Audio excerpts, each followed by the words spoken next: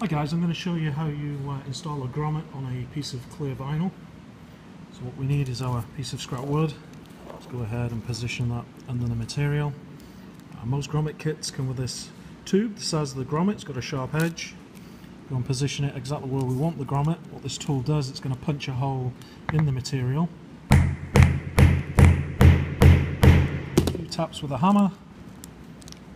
You can see actually punched a hole. Now what we want to do, position our grommet tool. See, it's got an indent on the top. The base of the grommet sits in nicely. Let's go ahead, put that like so.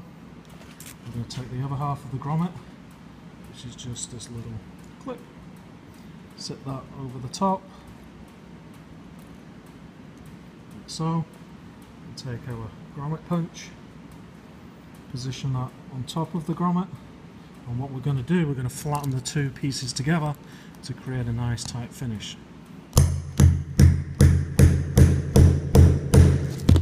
you'll see what we've got here is a nice, perfectly formed grommet.